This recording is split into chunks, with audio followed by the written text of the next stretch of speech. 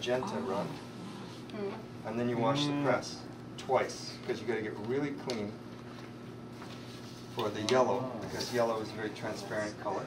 So you put this yellow on top of that magenta, and you get something that looks like that.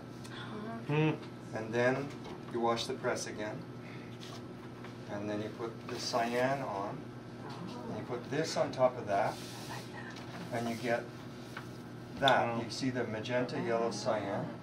And then the last thing you do is you put the black on, and you can see that in the sky there's not that much difference, even in this rose color, but in the dark shadows you can see it.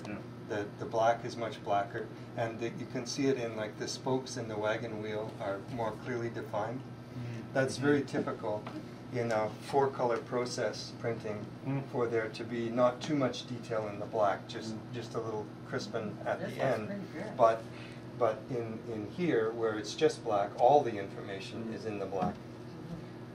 So then this is fairly typical of what we do. We print 8 pages on one side of the sheet and 8 pages on the other side, and then we take the printed sheets down to the other end of the room and put them on a machine called a Baum folder, because it was invented by Mr. Baum.